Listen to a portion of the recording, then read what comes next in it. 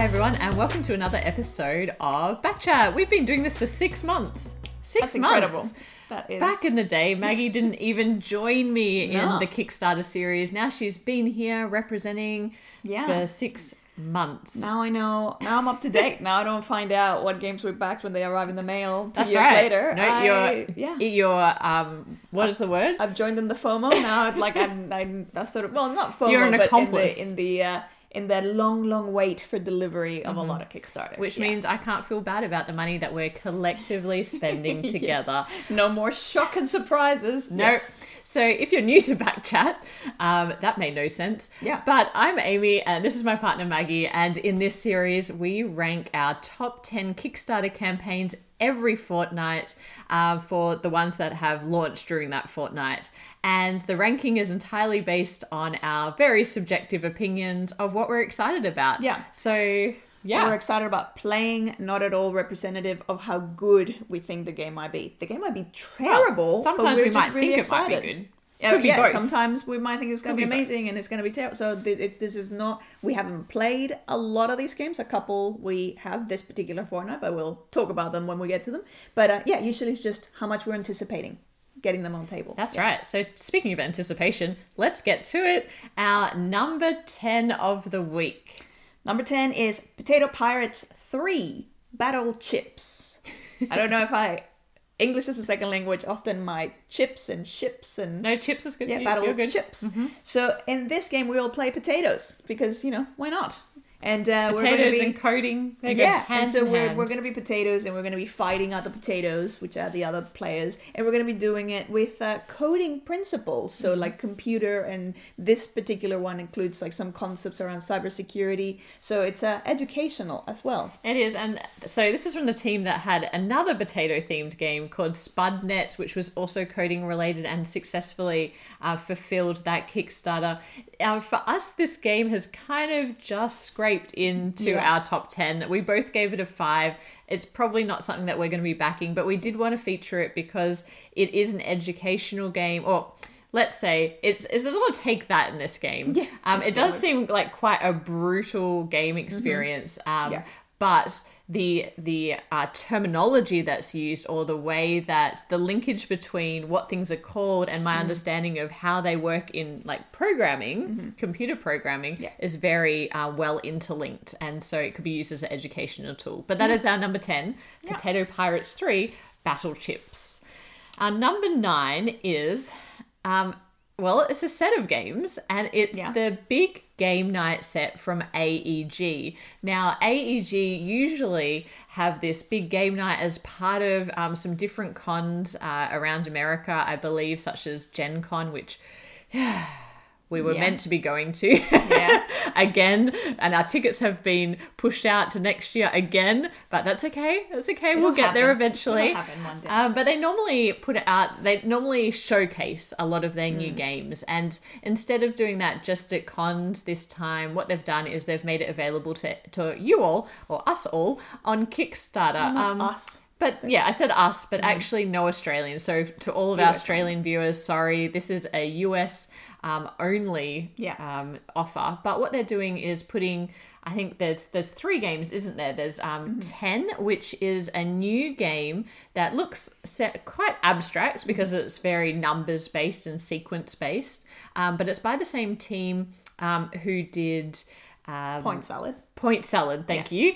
And so, we really like Point Salad. It's a quick, fast game, and this one's meant to be similar to that. Yeah. Then there's Whirling Witchcraft, which seems like a drafting game where you're passing these little cauldrons around. Full of ingredients. Yeah, full of ingredients. Overwhelm the next player with too many ingredients. But then at the same time, that's going to be happening to you. So it's just a fun roundabout sort of... which that one looked a little simple for us, I thought. But then the third thing was also they have thrown in the Tiny Towns expansion, villages, I think it's called. And we actually don't own Tiny Towns, but I know a lot of people love that game. And for $40, you can get all of that delivered to you, which I think is a really great deal. I'm just super bummed that it's not available US only to Australians. And for that reason, it's lower for us. We both gave it a 6. It's our number 9 big game night by AEG. Yeah. And number 8. Number 8 is a little game called Winterhaven Woods. And this game is just visually so beautiful. It is gorgeous. So it is a winter woodland, and you have all these different creatures and the sort of forest scenery, and you're going to be trying to create the best little woodland, essentially, with the different the critters that you have. You're also going to be able to use predators to hunt some of the critters that other players may leave vulnerable, let's say. And but for me, the main thing about this is it just looks so beautiful, and I just want like every single one of those cards as prints on my walls. Yeah, I really liked how you're drafting the forest, and then that provides the environment for your creatures that you're that was really cute, I thought, because you end up creating this like landscape of trees and animals. The artwork is beautiful, and actually as part of the campaign you can pick up the prints if you so desire. For us, probably we might wait and see if it gets to retail. It's just, it's hard to justify backing smaller games sometimes with the postage to Australia. And it might be a bit light, I think, in terms of the gameplay. Feels like, sometimes it's hard to tell, because sometimes something might look very light and then you play it and you're like, oh wow, super that was thinky. Like super thinky, or But it definitely is one that we would like to try out. We both gave it a 6. That is Winterhaven Woods. The next game, number 7. It's a little game called Altia. I think that's how you pronounce it, but Altia is the name of this planet. This is actually a trick-taking game. So from Japan, From Japan, yes. Well, we know they love trick-taking games. It's not a very Japanese name for the planet, Altia.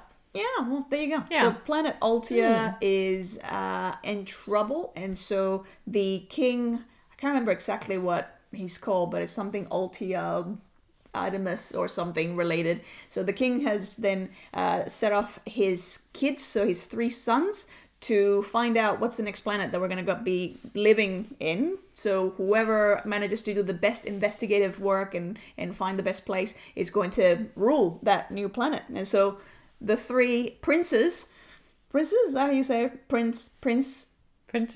Yeah. So it's not like princess. Princei. How do you say princess? Anyways, so that's why it's a 3-player game. So you're going to be the 3 princes trying to use trick-taking as a way of gathering information as to where you're going to be, and the best planet that's going to be to. And actually it was quite hard to work out how this game is mechanically. There's not a lot on the Kickstarter page. I would say that our rating, you gave it a 7, I gave it a 6. I did enjoy the artwork, but it was a little bit hard for me to work it out. It gets some bonus points being a trick-taking game from Japan, because they make such great trick-taking games. And I thought it was really interesting towards the later second stage of the game is like an all versus... it's like a 2 versus 1 elements. Yeah, that's right. Yeah. So 1 versus many. That's what I was trying to say. And where you're trying to outperform each other in the trick taking. And so I thought that was really interesting, and that's why it is our number 7.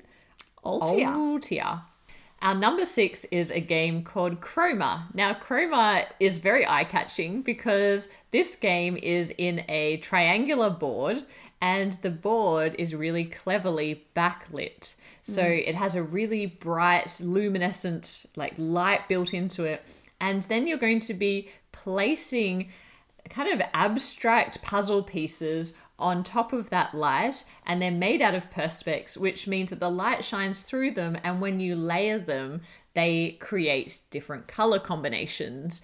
Now, the way that this works is that at the beginning of each game, you're going to be drawing a card, and it gives you a name. It gives you a color, so purple. And then you, by the end of the game, want to ensure that the board is covered with as much purple as possible. Yeah. So essentially, it's using primary colors are the colors of the little perspex pieces, and then by combining them, you're getting those secondary colors. So your oranges, your greens, and your purples. So it's also educational in a way. If you're learning color theory, then it's like, oh, that's right. Those two make this color. And I have to admit, when I'm painting, sometimes I'm like, what 2 colors make this? What colors make color purple? wheel? What colors make? Yeah. I don't know.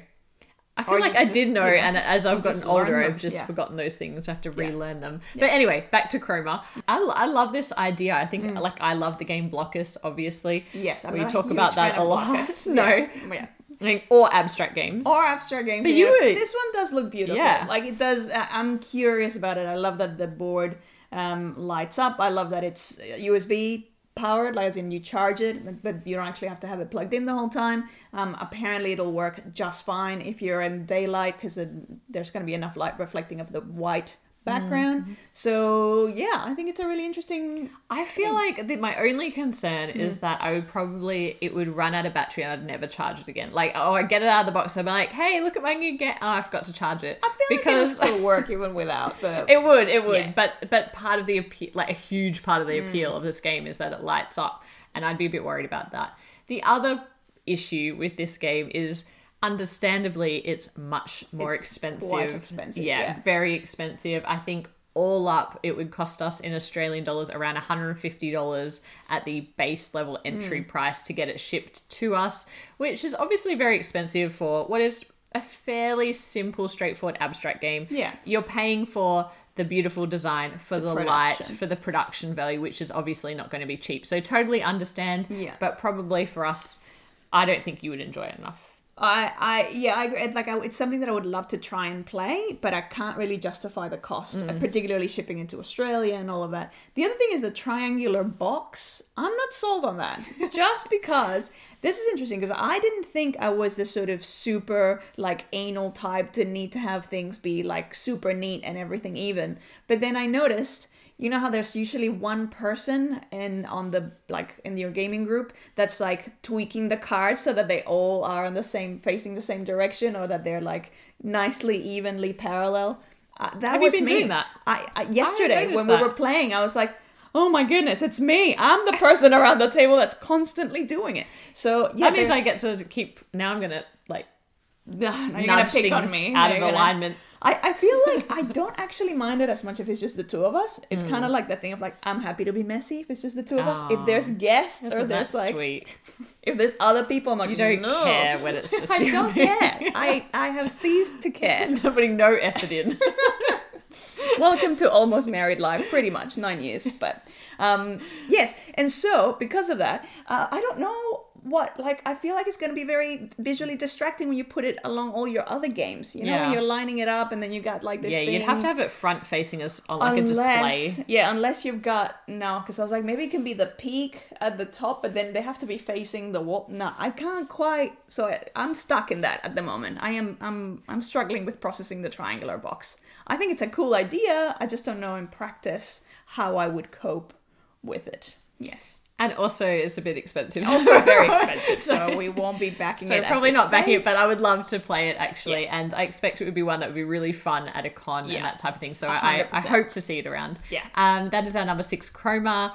Our number 5 is a game called Arkosa. Yeah. So this is essentially a post-apocalyptic alien world that reminds me a lot of like Fallout Shelter, because you're trying to kind of build your doomsday shelter, even though it's already been, the apocalypse has already been. So you're going to be trying to kind of make sure that you're collecting all the things and creating the best little shelter for all your aliens to live in and cohabitate. There were a couple of things mechanically that kind of caught me with this one. One was the way that the events were revealed and that you could kind of gamble on or kind of push your luck a little bit with those events. The other thing was that you have cards in your hand that are going to give you better powers but fewer victory points, or do you trade them in and get lower powered cards that are going to give you greater victory points? And the way that interacts, I think, with the bunker rooms that you have in the board that you're building out. I like the idea of actually building out a bunker with tiles, and those tiles can also have victory points, so it feels like there's just, the type of game that we really like, where it is a bit of a point salad. You can work out multiple ways to win. Yeah. So I really enjoyed that. For me, so we both gave it a 7, which is, fairly high actually. It's number 5. But the reason why it's not higher for me is probably the theme and the art are just not my style, really. I enjoy it. I didn't mind the art so much. Theme, I dig. But for me, actually, my scoring went down a bit just because I felt like maybe it was a little bit on the light side in terms. But again, I feel like this is one of those games that it's not until you actually play it that you kind of get a sense for the complexities and how all those things kind of actually come together on the table. So that's why I'm really open and keen to play it. But yeah, so we haven't backed it at this stage, but it's definitely on our radar. The shipping was quite expensive to Australia. I mean, I feel like a broken record every time we say that, but it is part and parcel of why we back a game or not. So I have to talk about it. But they gave a range of $20 to $40 to get it to Australia. So that makes it a little bit more expensive. So we have to be more sure of it. But that is our number 5, Arkosa. Yeah. Our number 4 is a game called Hecking Hounds. Now, in Hecking Hounds, you are walking Hades' dogs. So this is the god of the dead. You're a dog walker in hell. You're a dog walker in hell. Well, you're not technically... You're walking the dogs... But if you're too good at it, then you're going to be taken to be the permanent dog walker in hell. And you don't want that, because then obviously you're going to, that's the end of your life. You're now going to be in that afterlife, and not particularly walking the best. Dogs forever. Well, the walking dogs bit is not that bad. I think there's a lot of dogs. Yeah, that's fine. If you're a dog lover, it's kind of that's a pretty sweet deal. But then if you're not good enough, then you're going to be punished by being fed to the dogs. If you're just kind of mediocre and not quite there, then your life is spared and you get to kind of live and have more regular shifts another day. I love this. Actually, I really enjoyed the theme as well. I was laughing when I looked at the campaign, and I really liked the artwork. The artist who has drawn all of the dogs and everything. She's just done an amazing job. It looks wonderful. Yeah. But the mechanically, it's super interesting because you are actually dealt your cards, and then kind of Hanabi style, you are holding those cards facing outwards. And so you can't see your own cards, but you can see everybody else's cards. But basically, there's going to be one person who's the designated, I'm not sure what they call it, but essentially the game master of that round. And what they're going to be doing is providing you with clues about your cards. And then you are going to be making an assessment about how many tricks you think you can win based on everybody else's cards, and deducing, I guess, what is in your hand. And then ultimately, you are trying to aim for that middle range where you're not overshooting or undershooting, and kind of landing right in the middle. And I just thought that was a fun little twist on the trick-taking genre. So that is Hecking Hounds. We are backing this game. It seems like a game that's been put together. It's like the perfect kind of game that we want to support. It's reasonably priced. It seems like it's coming from more of an indie-style publisher.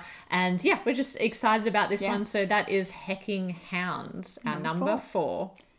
Number 3. Our number 3 is a game called Escape from the Asylum. Now, this game is actually not quite a game depending on your definition of game, but it is an escape room in a box. And we love escape rooms. We love actual escape rooms. When we used to be able to travel, we would go to a lot of escape rooms. It's nothing like getting to a foreign city. It's nothing like going to Paris and locking yourself in a room, which could to be fair, you're trying to get out the whole time. You are trying to get out, But we have done escape rooms all over the world, which is kind of just a funny thing to do as a tourist. A lot of indoors. Yeah, exactly. It's like you could be anywhere. This is just a theme room. Anyway, I digress. We love escape rooms. We love the boxed ones. Sometimes we find them a little too easy, but some of the harder ones we really like. This one is really interesting because it is like a campaign style. There are 10 games or an interwoven story across 10 chapters, and you're going to be puzzling out throughout all of the chapters, all contained in one box, which is really interesting. The other thing I like about this is it's coming from the same team that brought us now I forgot the name. Red Outpost. Thank you, Red Outpost, which was the worker placement game that was kind of based on communism, and it was a really interesting... On Mars. So if I'm remembering correctly, so you go to Mars, but it's a Russian mission that goes to Mars, and so they're kind of colonizing Mars with a communist sort of spin. Yeah. But it was very clever, the implementation. It was very clever and super interesting. Actually lighter than it looks. Anyway, it was pretty well reviewed, and they delivered they delivered the campaign really well. And so I'm excited to see what they're doing next. Yeah. The other thing that I really wanted to mention is that when you read through the introduction to this page, one of the first things they address is the fact that it does take place in an asylum, and that mental health is something where, back in the day it was treated very differently, but they do make a very strong trigger warning for anyone who, has mental health issues or is going to be playing with other people and don't want to kind of trivialize that setting. And I just thought that was really great to put that up front and say, hey, if this is not for you, don't back it. And I love that they did that. So more respect for them. For us, 10 stories. It sounds great for us. I think that... Yeah, I'm keen to go on that journey. Yeah. So we are backing it. We are backing it. There are two different versions of the game. There's like the base version and then there's a deluxe version. As far as I can tell from the page, please correct me in the comments if I'm wrong, the deluxe edition appears to only really give you like aesthetic differences mainly on the box itself, because they can't change the game because all the puzzles are interwoven. It just seems to be like upgrade to the appearance of the box. So for us, maybe we might just back it at that base level. Base and it had a relatively good shipping price as well. So very happy to back that. That's our number 3, Escape from the Asylum. Our number two is a little game that becomes a very big game when it's on the table, called Tranquility The Ascent. Now, we actually did cover this game as part of a previous small talk, but in Tranquility The Ascent, it's obviously a sequel, but it's standalone to Tranquility, which was, what's the mechanic of it? What would you call that? It's like you kind of, cooperatively, all working together. What's that called when you... No, that wasn't the bit. Have to work together. It's like, you're so foreign to us. You're like, trying to... so cool. What is that? No, in Tranquility, it's this whole... You're trying to kind of create the sequence of numbers. Yes. And you don't necessarily know what everybody else has, and you can't communicate. So that the reason it's tranquil is because it's quiet. Like, you're not really allowed to have any kind of conversation throughout the game. This is the next level of that. It's still quiet, but now instead of just having a sequence of 1 through to... I can't remember, things like 80 something in Tranquility. In Ascent, you're actually creating a mountain. So you're kind of ascending up a mountain. And so each row, I'll leave you to talk about the mechanics. No, that's fine. So you're actually just building out each one of those rows with your cards that end up having like that diamond sort of shape. But along the way, you're going to be having like little camps, and you're gonna be creating like building bridges that then you have to kind of make sure that you address. You can't leave a bridge just behind you. So we really enjoyed this. We really enjoyed our time with this. We actually really enjoyed their previous game, Tranquility, and we both decided, I'll link to the video above where we did do a Kickstarter preview in Small Talk, but where we talk about a bit more. But we did enjoy this one even more than the original game. And if you didn't get the original, this is a great time to pick it up, because this one also has a couple of really interesting little expansions or variants on the game that make it even more challenging, because ultimately you're trying to make sure you can finish the entire mountain and put that last little summit piece on top without communicating to each other and basically working together. And I don't know, we don't play co-op games, but when we're not talking to each other, it seems to work just fine. So I really do enjoy Tranquility The Ascent. We had a lot of fun with it. Yeah, check out the fuller review. Oh, actually, it's on the Kickstarter page as well, so check that out on there. But that is our number 2. Maggie gave it a 9 and I gave it an 8, and that is Tranquility The Ascent. Yeah. Our number 1 for this back chat is Villagers Shifting Seasons. Another game that we covered as well as part of a small talk. Shifting Seasons is an expansion to the game Villagers. We actually hadn't played Villagers before. We actually got to kind of have a play with the expansion as well. And I absolutely loved it. Like, I love the base game. Shifting Season brings in the events. So, the events that are like the seasons. Yeah. And so now we actually played it wrong a bit because we were having the in seasons... the video you'll see again, it's on the Kickstarter page, but in our preview we actually were playing with the events face down, and they were very kind about it. So actually the events should be face up so everyone you can plan see them ahead. But that's fine, we had a lot of fun with our surprise events. And Amy loves an event, and she loves when like something all of a sudden happens to everybody. I do. So but that we actually worked, and we have since played it the right way, and it's still equally good. We really enjoyed that part of it. It does mean that you can plan ahead, and you're not, and this is, the event is not all of a sudden it's like, surprise, you should have been doing this, and you're like, oh no, I backed the wrong horse, or I did the right... they're not kind of awful events. They're usually really fun kind of things. It brings in also new professions. So you've got clay, so which was really cool because we just recently got into pottery. So it's like, yay, pottery! I can be a potter, and no matter my strategy, I'm like, I just want to be the potter, I just take those cards. I really love that new.